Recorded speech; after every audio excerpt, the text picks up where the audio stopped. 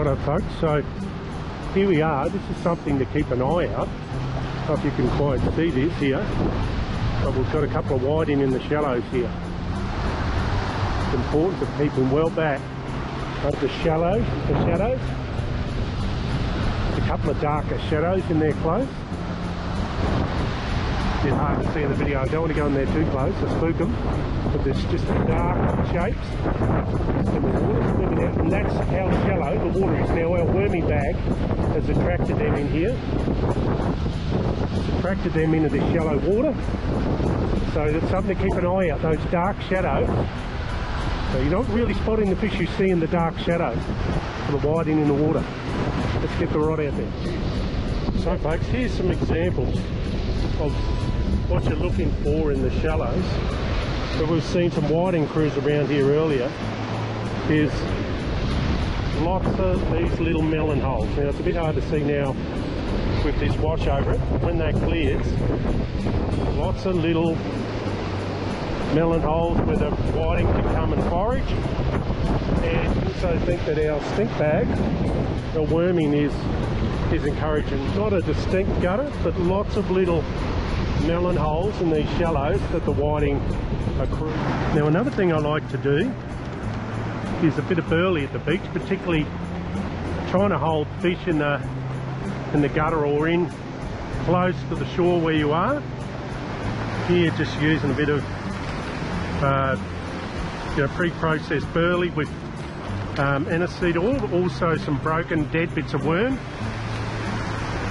That helps keep the fish where you are or feeding actively.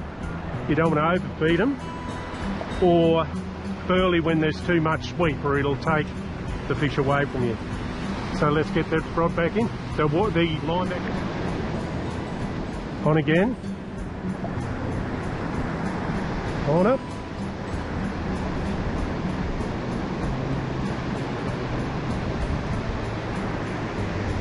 Just walking down so I can let the rod do the action. This beautiful whippy rod, nice and close to shore. Wait for a bit of water to wash him up. And wait for that wave there. Okay, we only got light 6 pound leader. Just use the pressure of that wave to wash it up and the bend in the rod. This fish might, yeah, it'll just be legal.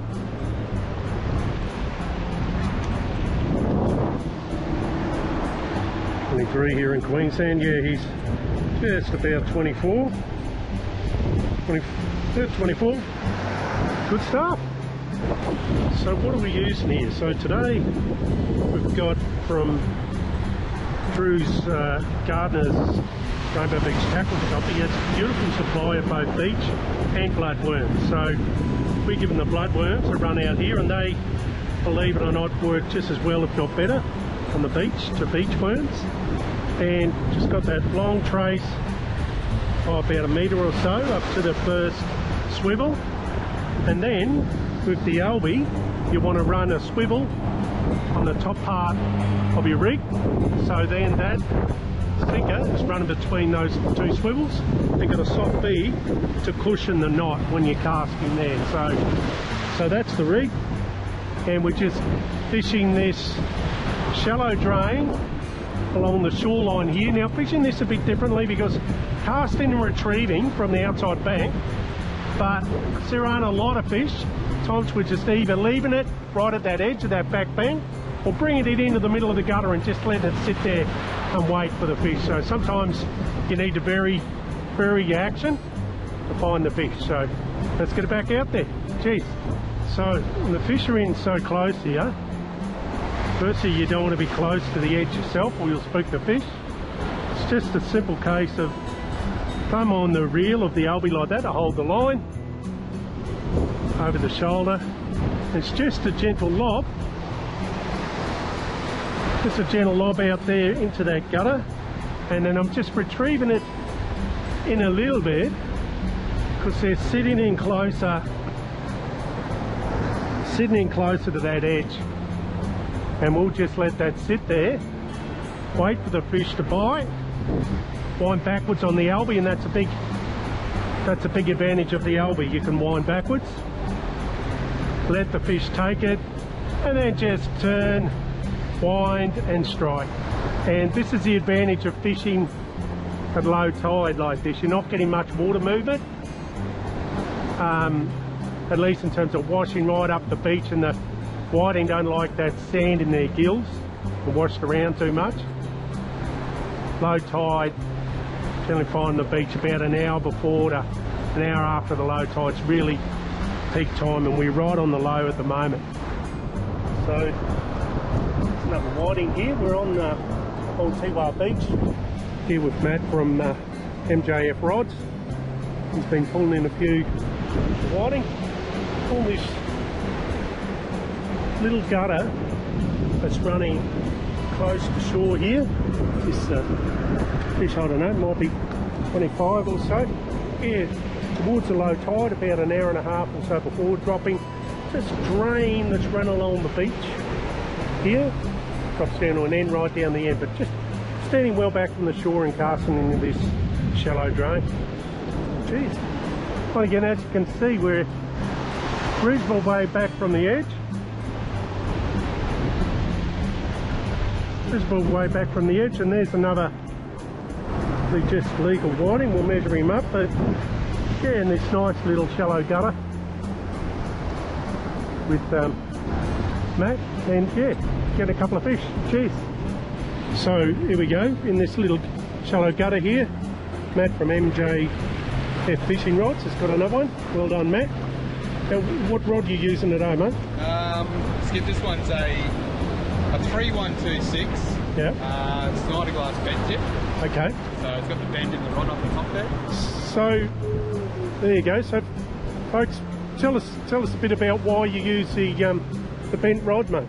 The tip. Just stops line twist, mate. Yeah. Okay. Yeah. So just doesn't wrap around the tip of your rod. Okay. The line's always constantly down, so yeah, it just seems to take that twist out and make it a bit more easier. Now, mate, your rods are particularly light, and I want to quickly talk us through how you get them so light. So MJF we don't use any grips on ours. We do have a grip on this one, but this is a heat shrunk grip. Yep. This just heats up and just binds onto the blank. But as for our other rods, they usually are just with just straight out onto the glass. Yep. With the reel seat binded on there, and that's just what makes it so light there. You know, we go clip-on reel seat. We do the clip-ons, we do the wind-ons as well. So it just takes that denseness out of the rod with the grips. Yeah, so I know after putting that on mine, I really noticed a difference, mate. And of course the beautiful colours in the rod. Yeah. So beautiful, beautiful rods. So I can't recommend them enough. Well, let's get back to the fish, mate. Giddy up. And we're on again. The little shallow gutter.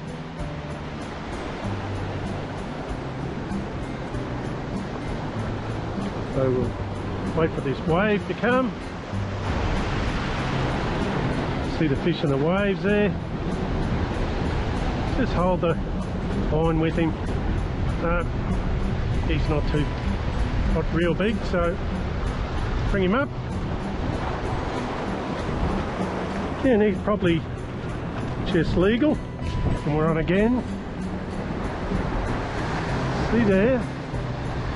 Just how close these fish are. For sure, he's got a couple of mates there with him. There you can see, you might be able to see in the water there, these mates. Bring him up the wave, and there we have another legal fish, right in the probably ankle to the deepest, below knee deep. Good stuff.